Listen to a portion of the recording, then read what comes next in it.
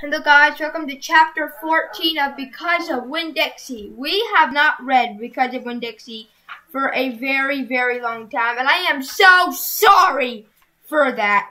My belly's been acting up. I've been having very bad, I've been worrying a lot recently, and I've also have really bad chest pain too, so I've been trying to take a break and not do so much videos. See, that would help. Just like sit around. So I get my belly aches every night, so there's basically not even a difference. So we actually have like 13 or 14, like 14 or 15 more chapters to go until we're at the end of this. And I can't believe how we started it almost 2 weeks ago, and then bam, it's like a snap of that, and we're done. Like, can you believe that? Chapter 14. Sometimes I told Gloria the story Miss Felny Block had just told me, or I made Otis tapping his pointy-toed boots and playing for all the animals, and they always made her laugh. And sometimes I made up a story and Gloria Dump would listen to it all the way through from the beginning to end. She told me she used to love to read stories, but she couldn't anymore because her eyes were so bad. Can't you get some really strong glasses? I asked her. Child, she said, they don't make glasses strong enough for these eyes. One day, when the storytelling was done, I decided to tell Gloria that Otis was a criminal, and I thought maybe I should tell an adult about it. And Gloria was the best adult I knew. Gloria, I said. She said back, you know Otis, I don't know him, but I know that what you told me about him. Well, he's a criminal. He's been in jail. Do you think I should be afraid of him? What for? I don't know. For doing bad things, for being in jail. I guess for being in jail. For bad things, I guess, for being in jail. Child, she said, Gloria, let me show you something. She got up out of her chair real slow and took hold of my arm. Let's the two of us walk all the way to the back of this yard. Okay, I said. We walked, and Winn Dixie followed right behind us. It was a huge yard, and I'd never been all the way back in it. When we got to a big old tree, we stopped. Look at the tree. Look at this tree, Gloria said. I looked up. There were bottles hanging from it. Just about every branch, there was whiskey bottles and beer bottles and wine bottles, all tied on with string, and some of them were clanking against each other and making a spooky kind of noise. Me and Winn Dixie stood and stared at the tree and talking too much, and the hair on top of his head rose up a little bit, and he growled deep in his throat. Gloria Dump pointed her cane at the tree. What you think about this tree? I said, I don't know. Why are all these bottles on it? Why are all those bottles on it? To keep the ghost away, Gloria said. What ghost? The ghost of all the things I'd done wrong. I looked at all the bottles on the tree. You did that many things wrong? I asked her. Said Gloria. More than that. But you're the nicest person I know, I told her. Don't mean I haven't done bad things, she said. There's whiskey bottles on there, I told her, and beer bottles. Child, said Gloria Dump, I know that. I'm the one who put them there. I'm the one who drank what was in them. My mama drank, I whispered. I know, Gloria Dump said. The preacher says that sometimes she couldn't stop drinking. Said Gloria again. That's the way it is for some folks. We get started and we can't stop. Are you one of those people? Yes, ma'am, I am. But these days I don't drink nothing stronger than coffee.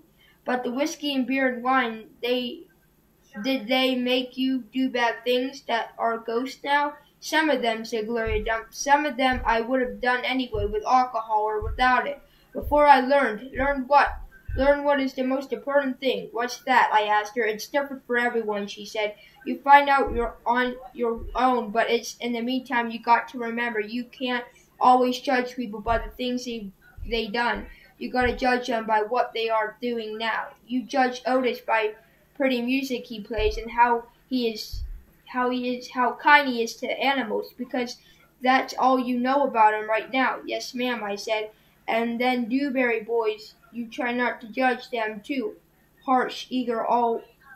And them Dewberry boys, you try not to judge them too harsh either. All right, I said. All right then, said Gloria Dump. and she turned and started walking away. When Dixie nudged me with his wet nose and wagged his tail. When he saw I wasn't doing, he trotted after Gloria. I stayed where I was and studied the tree. I wondered if my mama, whenever she was, had a tree full of bottles, and I wondered if I was a ghost to her, the same way she sometimes seemed like a ghost to me. Sorry I make mistakes. I'm just not in it today. I'm tired. So I made like 15, 20 mistakes. So that's chapter 14. Let's see how long this chapter is. You know what? We're going to go to chapter 16. The Herman W. Block Memorial Library's air conditioning unit doesn't work very good, and there was only one fan, and from the minute me and Winn Dixie got in the library, he hogged it all. He laid right in front of it and wagged his tail and let it blow his fur all around. Some of his fur was pretty loose and blew right off him like a dandelion puff. I worried about him hogging the fan, and I worried about the fan blowing him bald, but Miss Fanny said not to worry about either that Winn Dixie could hog the fan if he wanted, she said. Had never in her life seen a dog made bald by a fan. Sometimes when Miss Fanny was telling a story, she would have a fit.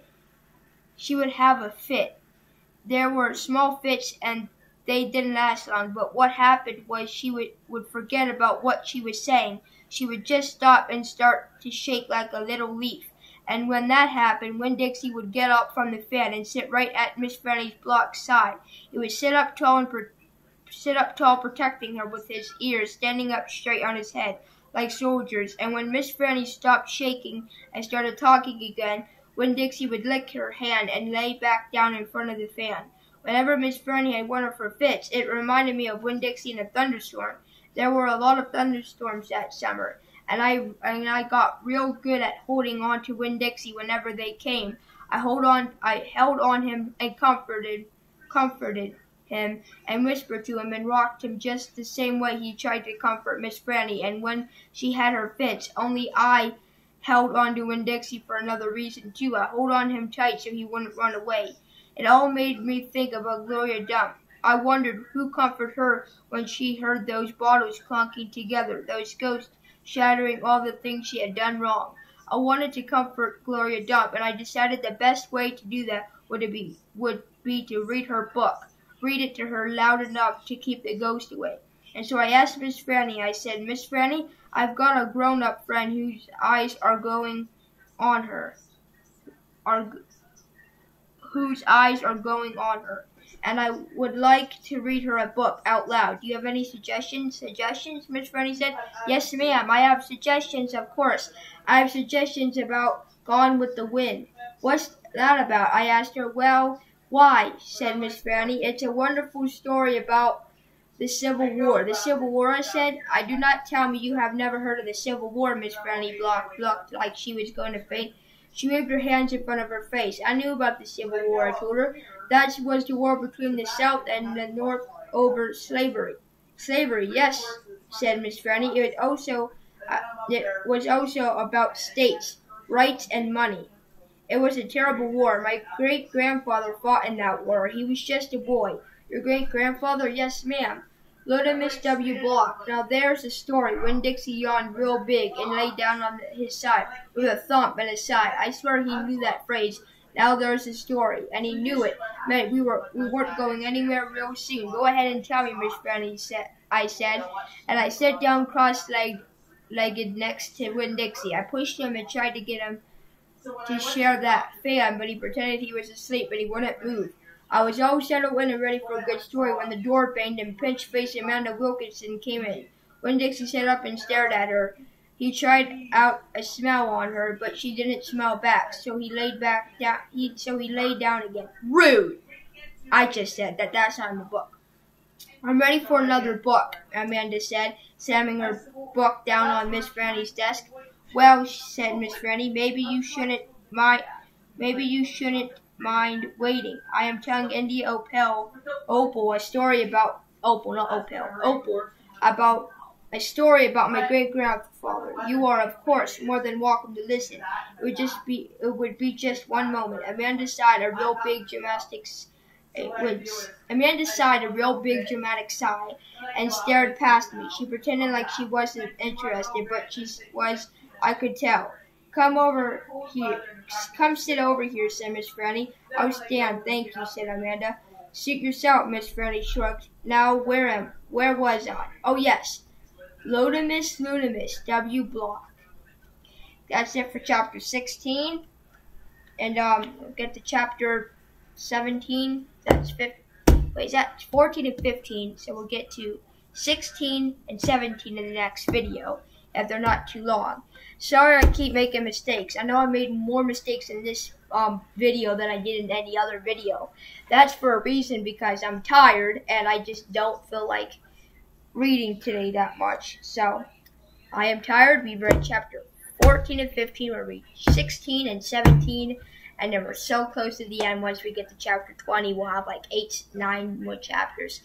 I am just so glad you guys could sit down and watch these videos. I know I make mistakes, and you guys are probably like don't want to watch people who make mistakes reading, or at least don't want to watch, or you find it like annoying. I'm sorry. I'm not perfect. Like, if you thought I was going to be perfect, then no. Alright? We all have our flaws.